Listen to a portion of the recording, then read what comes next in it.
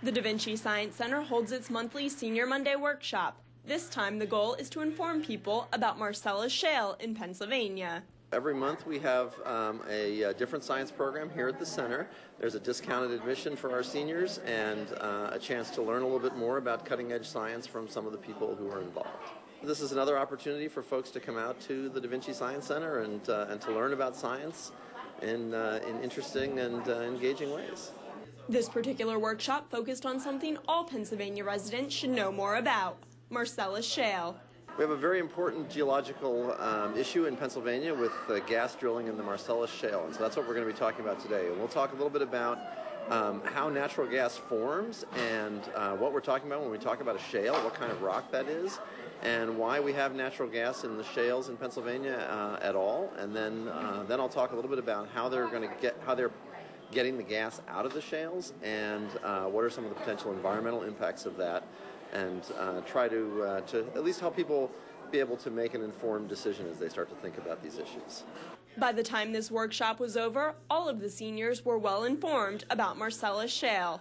This shale is a black shale, which means it's rich in the remains of dead marine organisms, and those marine organisms contain hydrocarbons in their body while they're alive, and then when they die and fall to the seafloor, those hydrocarbons break down into simpler forms and they become oil in some cases, and in this case they become natural gas.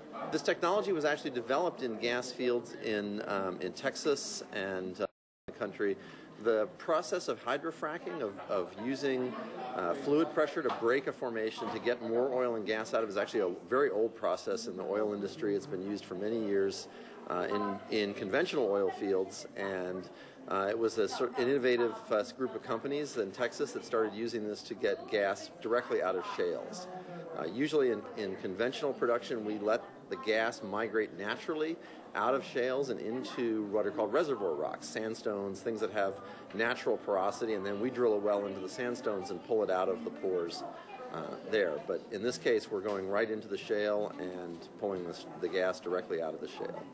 This Senior Monday workshop was a great success, and everyone is already looking forward to February. Next month is our presentation by polar visitors Frank Schweikart and Ed Atkins. They're talking about the North Pole and the South Pole respectively, and I think they've each been to one of them. For more information about Senior Mondays and all of the events taking place at the Da Vinci Science Center, visit their website. For SCC TV, I'm Jessica Belasco.